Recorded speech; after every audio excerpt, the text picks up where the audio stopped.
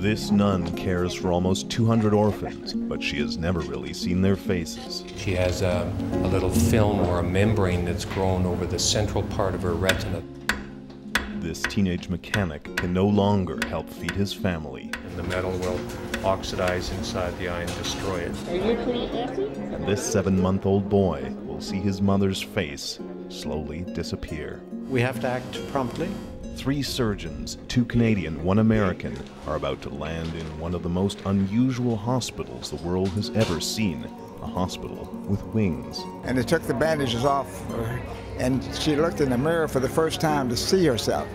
During the next 7 days, surgeons' scalpels will be slicing into tissue as thin as a butterfly's wing. This is widely regarded in medicine as the most delicate form of surgery done in any field of medicine.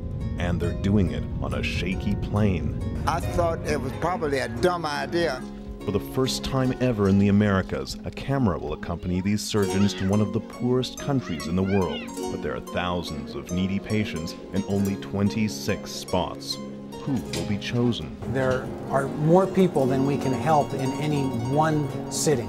Oscar, we're happy to tell you that your operation was successful.